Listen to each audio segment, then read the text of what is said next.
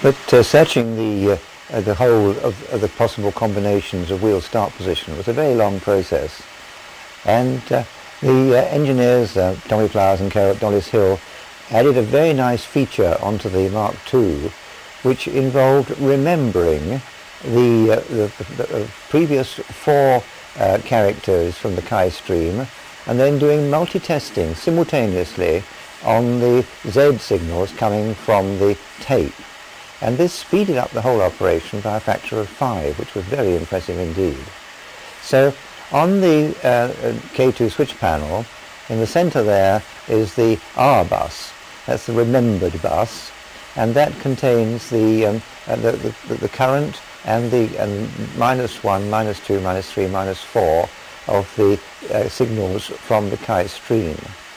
And so when you get down to putting the algorithm on for the 1+2, whereas in the normal algorithm you would switch K1 and K2 into the added together, you can now use the remembered bits from the remembering circuits here, like that, and so now the algorithm is that you're going to test on the first case here the current bit from the Chi stream, and that's going into counter 1, and then back 1, that's -1, and that's going into counter 2, that's current -1, -2, -3 and -4. And those are then go into the counters, and then in order to engage the multi-test facility you have to do some special switching on the master switch panel. So now you want to use the multi-test facility on K2, and that involves putting this switch down here into the K2 position, and that engages multi-test on K2. So the current bit for K2 of the current setting will be in remembering 0, and then the previous ones will be cascaded down through the remembering circuits, and so you will always have a total of 5 bits available, and those 5 bits can be tested simultaneously on the current character you're reading from the tape.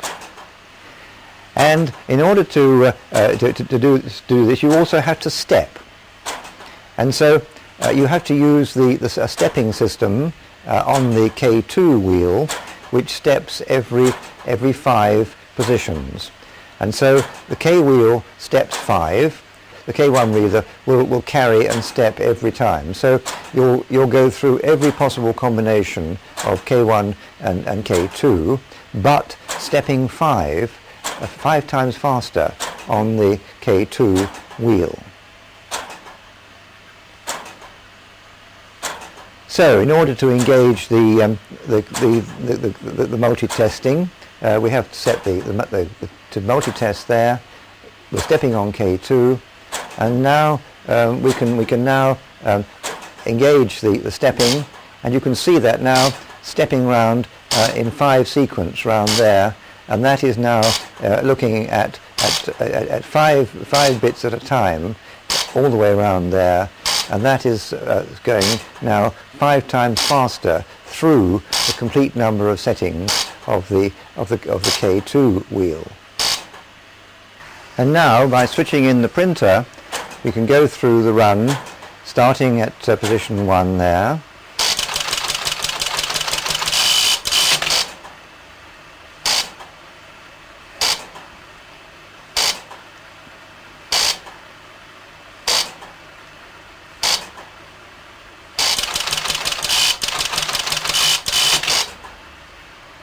There, and that now has found two